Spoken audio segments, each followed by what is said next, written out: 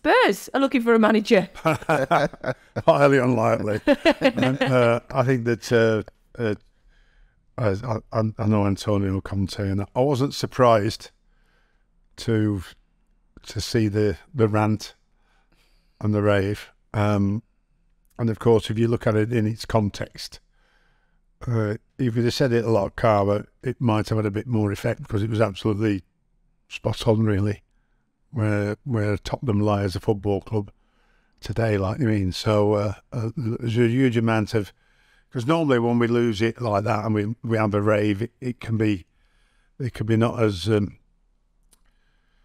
to the point as it was, but it was to the point. And you know, Tottenham, great stadium, great football club, you know, but just can't get over the line.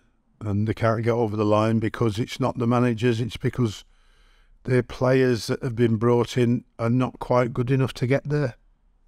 So you can't have all those managers, as I say, it's all the managers' fault. Yeah. It's just impossible, you know. So they are where they are, and until that changes, it's unlikely that they're going to finish any higher than they do.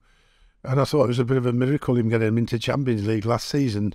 But, you know, if they lose Harry Kane, what are they going to do? Because that's going to be a massive, massive problem if Tottenham lose Harry, because you lose the goals, you're going to end up being a mediocre Premier League side if you can't find a replacement. And I'm not sure there's many replacements as good as Harry Kane that would come to Tottenham. And I don't want to be disrespectful to Tottenham, because he's a fantastic football club and done a brilliant infrastructure in terms of the stadium and maximising their revenue. I get all that, but they're just not quite at the level of, even though Liverpool having a bad season, Liverpool, Man City, Man United now, and of course Manchester and Arsenal. What did you make of Conte leaving? Were you surprised, or were you expecting it when you saw the comments?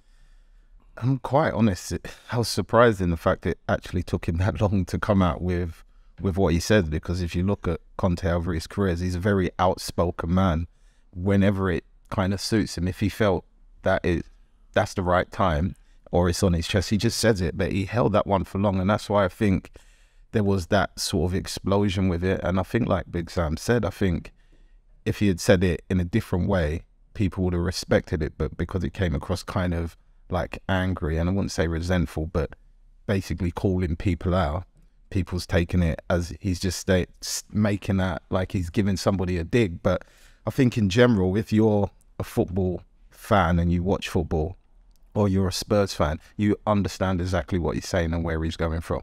Because I've always said you can't, there's a lot of managers that's gone in there that's done really, really well at other clubs, but seem to get to Spurs and fail.